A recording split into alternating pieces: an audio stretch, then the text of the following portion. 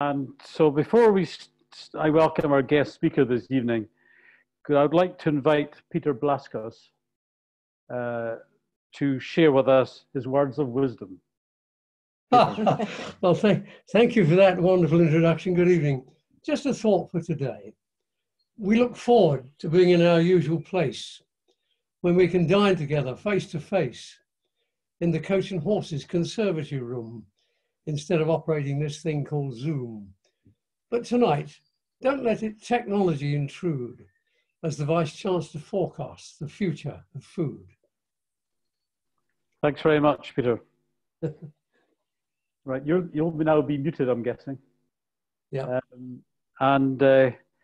So I'm delighted to welcome Quintin McKellar, Professor Quintin McKellar, who is the Vice-Chancellor of the University of Hertfordshire. And the university is an institution that is a major part of the Hertfordshire economy, with a reputation that seems to grow every year. Now, Quintin took on the position of Vice-Chancellor in 2011, having previously been Principal of the Royal Vet College. Quintin has a tremendous interest in the subject of food, whether it be on four legs or grown in fields. Outside the academic world, one of Quintin's passions is rowing, having rowed for Scotland in the Commonwealth Games in 1986, and now continues his interest in the sport by qualifying for more senior competition. And Quintin assures me that he still keeps the average age of the crew down. So I'm now handing over to Quintin, the future of food. Quintin. Thank you very much, Gordon. I have to tell you that the average age of the crews that I row in seems to be increasing at an incredible pace. What I've done though, I've written a short essay which takes you forward somewhat, and I've got a hero in this particular essay, and the hero's name is Gordon Morrison. So let me take you forward to May 2050 and introduce you to Gordon, who's now 100, and he's in ruddy good health. The problems he experienced when he was 80 resolved when predictive analytics were introduced. Wearable heart and blood pressure monitors on his watch are supplemented by an affordable diagnostic kit, which he uses each week. Blood is collected by a painless microstab system, and the urine sample presents little problem since his bladder functions all too frequently. The results feed automatically into the analytical app on his phone, which produces a thumbs up emoji and automatically orders a nutritious meal to suit his physiology and progressing pathology. Dinner will be a pizza. Does he want a particular shape? He vaguely remembers a US president called Trump and asks for one that looks like him. The Central Food Preparatory Unit, which serves North London, receives the digital message from the app, which triggers the 3D food printer to mix the dough, select the tomato sauce, meat substitute, and cheese, pass them into the injectors, which momentarily prepare the pizza with the unmistakable bouffant hairstyle of Donald Trump. As the pizza is whisked away to the drone, which will deliver it to Caldine, it's funny to think that it was once rural, the inventory system in the preparatory unit adds flour, tomatoes, meat substitute, and cheese to the appropriate blockchain ledger. Baking flour is sourced from producers in the vast prairies of Canada, which did well from global warming. Increased rainfall, temperatures, and carbon dioxide levels increased the productivity of the gene-edited varieties grown.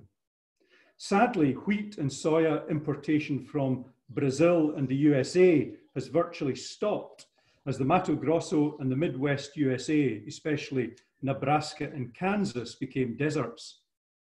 Gordon feels a bit guilty that one of the ingredients of his pizza, shown on his app with the unmistakable small oil rig marker, is harvested using diesel-fed harvesters. Nevertheless, full automation substantially overcame the inefficiencies associated with human drivers of combines, and is pleased that the drone planting, whereby the seeds and requisite nutrients are now fired in pods from the air, has improved soil quality and enhanced plant growth. Furthermore, the satellite-directed drone spraying specific target areas where crop protection chemicals are required and has substantially reduced their use. Indeed, some of the more pest-resistant genetically modified varieties require hardly any chemicals at all. The tomatoes are all grown locally in large vertical farms in the Lee Valley. These developed with other vegetable and fruit growers in a halo around London, but are now consolidated within the expanding metropolis. It's good to know that there are no pesticides, herbicides, or fungicides used in the semi-sterile vertical units. There has been some concern that the scarcity of phosphate fertilizer, the required, might spike the costs, since China recently bought most of Morocco. But our relationships with China have warmed since the Hong Kong summer of 2021. Fortunately, the fertilizer uplift has been offset by the new robotic pickers, the capital repayments of which are at last cheaper than the immigrant workers so long loved by British agriculture. Furthermore, the ability to accurately microdose the tomato plants with the exact requisite amount of phosphate has greatly helped reduce requirements. Although the meat substitute could have been replaced by real cultured meat, now biologically the same and cheaper than meat derived from livestock, Gordon's health check recommended a plant-based substitute. Now that the balance of canola and coconut oil have been optimized, the chickpea-based meat substitute tastes quite good. And although it's a bit heavy in salt, the low cholesterol is ideal for Gordon. The meat substitute really caught on when iron-based heme, produced from genetically modified yeast, became a ubiquitous ingredient. Heme is part of the oxygen-carrying component of red blood cells and gives meat its juicy redness and meaty taste. There is a sadness in some quarters that there are no sheep or cattle south of Liverpool, but most people accept that the consequent reduction in greenhouse gases is a good thing. Some environmentalists are now advocating badger control, since their explosive population growth following the removal of cattle has decimated all the ground nesting bird varieties and virtually exterminated hedgehog populations. The provenance of the wheat, tomatoes and chickpeas are all checked on arrival at the food preparatory unit using DNA barcodes, which are essentially incorruptible and, of course, as the barcode is inherent to the product, are consumed by the customer. The cheese for the pizza is now made entirely at the food preparatory. Genetically modified yeast produces perfect copies of bovine or ovine casein and whey, of course, from genetic lines which historically produced the best cheese. This is now manufactured on an industrial scale, together with liquid milk replicate, which after suitable filtration can be sold as GMO-free, all the yeast having been extracted. The packaging for transporting the pizza in the drone is biodegradable plastic made from cellulose and lignin derived from grasses and reeds grown in the estuaries of rivers and on unproductive agricultural or recreational land. This innovation has greatly reduced the plastic found in oceans and consumed by aquatic wildlife. Almost all fish consumed by people are now farmed, since the feeding of surplus forage fish from sea fishing to farmed fish was banned, as fears of a BSE-like syndrome in fish being transmitted to man. Sea fishing has become uneconomic. The fatty acids, such as omega-3s, essential to healthy fish growth, are now produced by microalgae, which grow faster and do not require the land use of terrestrial plant alternatives. On arrival at Caldine, Gordon heats and eats the pizza. He fondly remembers before the coronavirus pandemics of the 20s, how he used to buy his own pizza bases, using the fridge to keep tomatoes fresh, and how impressed he was with his first smart fridge, which had an integrated thermometer and inventory system, predicting his requirements and alerting him when bacteria or fungi grew to unacceptable levels on older food. In those days, his fridge was groaning with supplies derived from more than 20 countries. Now it's just got a couple of bottles of beer, which they make from fermented waste foods like perishable bread. He likes to keep them for an emergency, since the drone can take up to half an hour to get to him. Otherwise, he doesn't use the fridge anymore. So this Morrison scenario is not science fiction. Every part of it is now science fact. Some at early prototype stages, such as the DNA barcoding and the algal omega production, but nevertheless, all are real and plausible outcomes. Some, such as plant-based meats, are now making real market inroads. The veggie sausage roll being credited with increasing the profits at Greggs, the bakers, and a real dip being recorded in British meat consumption. But what does it mean for British farming? Will we really have parts of the UK without domestic livestock? And where they do survive, will it be in parks, their function to support conservation management? Will the production of staples such as corn and wheat become technological rather than agricultural challenges? And will our vegetables and possibly fruit be grown in giant vertical farms, utilising hydroponics and thus saving water and land? Well, we can predict with confidence that when Gordon is 100, if he makes it, he will be one of 9.7 billion inhabitants on the planet, of which more than 60% will live in cities. This compares with just over 2.5 billion in 1950 when he was born, of whom less than 20% could have been classed as urban city dwellers. We can also predict that by 2050, there may be more than 5 billion middle-class people, many of them in China, and they will have the economic wherewithal to choose what kind of food they would like to eat. We've also seen in 2019 a substantive change in the belief in the realities of climate change, and at least in developed economies, a growth in activism, primarily by young people demanding action to reduce greenhouse gas emission. It remains to be seen, of course, whether the striking school children will all now be cycling to school. Nevertheless, the impact of agriculture is already colossal. It comprises about 40% of all land use, consumes 70% of all fresh water, and produces 30% of greenhouse gas emissions. It's also been held accused of reducing biodiversity, particularly impacting pollinators, although much of the biodiversity loss is a consequence of agriculturally associated deforestation. Agriculture is responsible for substantive degradation of at least a quarter of current farmland. As the politico-economic centre of the world moves from the northwest to the southeast, the agricultural temperate and subtropical belts will move towards the poles. New trade routes will be established, and state-driven land acquisitions are likely to increase. The bottom line is that by 2050, we will need to produce 60% more food, and on the basis of current utilisation, we will use 55% more fresh water and 80% more energy.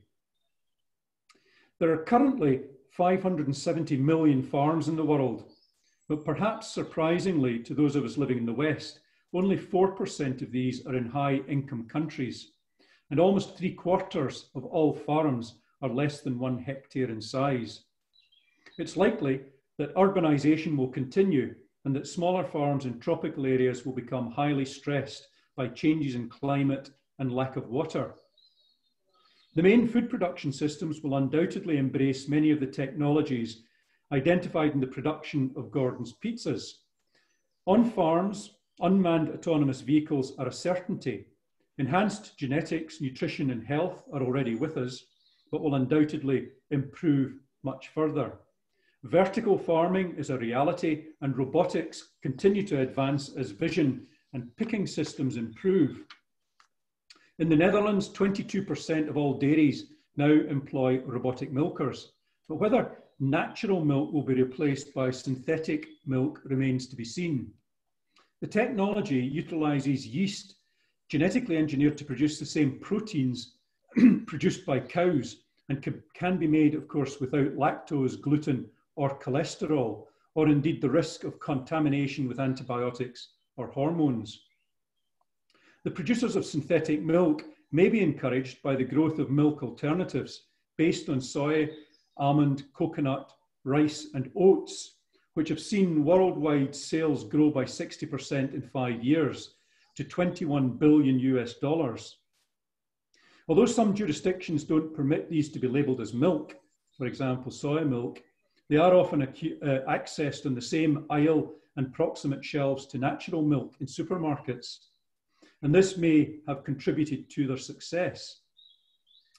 Drone-based systems are likely to be introduced for mapping, analysing, planting, diagnostics and spraying.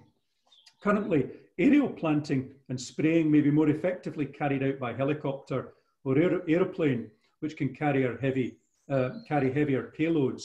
But as drones develop, they're likely to embrace these tasks too. Drone systems may be supported by satellite imagery, which could be utilised on larger scales and for which algorithms now enhance and augment the intuition and craft of farming. Supply chains and last mile delivery are likely to evolve, with blockchain logistics and DNA barcoding ensuring traceability and provenance of foodstuffs, and smart thermometers and inventory sensors supporting cold chain transport and reducing the risk of contamination of pathogen growth. The COVID pandemic has undoubtedly accelerated this evolution. It's also likely that drones, or at least autonomous druid technology, will support the last mile of delivery. Whether Gordon will be able to throw away his fridge is debatable. The rapid rise in single-person households, there are now 80 million single-person households in China, who are likely to be attracted to on-request delivery of single meals, does make it a possibility. But the requirement to eat pre-chilled or semi-frozen products like ice cream and the flexibility to have hand beer and wine storage gives the fridge a reasonable future. Furthermore, the smart fridge, coordinating with the last mile delivery mechanisms, make a powerful team, combining combination utility and safety. At various levels, personalised medicine and nutrition are likely to grow. The technology is there, but will probably require further refinement to create the level of convenience that would encourage widespread uptake. Issues around personal data, anonymity and security apart, big data, artificial intelligence and the predictive analysis will encourage and enhance the personalisation of nutrition. Will an NHS under pressure seize on these innovations as an effective means to improve health en masse? Or will personal nutrition become only for the most wealthy and, of course, the hypochondriacs? There are, of course, broader social considerations associated with food. The breaking of bread and the communal meal have been part of family and society as far back as we can trace. Now there are more television programmes, magazines and books devoted to food and the artistry of its preparation than there have ever been. And reducing food to a clinical and physiological necessity does it a great injustice. Let us hope that the technologies and efficiencies essential to feed 10 billion people remain our servants and do not become our masters, and that they can support the great comfort and enjoyment that good eating and drinking bring. Thank you very much. Gordon, questions? Thanks very much, Quintin. What a fascinating, interesting and relevant talk.